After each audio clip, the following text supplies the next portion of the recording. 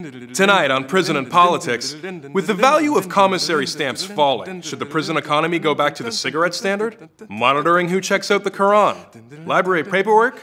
Or coded racism? And is 2017 the year the Aryan nation takes back control of Cell Block D? Welcome to Prison and Politics, the only talk show about the politics of the East Toronto Detention Centre.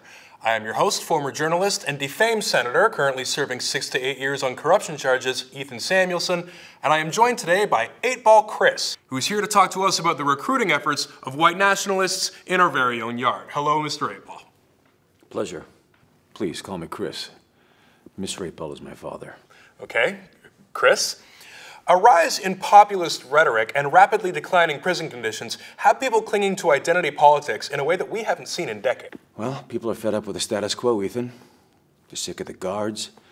They're sick of the elites and the Nation of Islam, all telling them what to do. Our message resonates with the prisoners, all across the system. And what message is that? White power.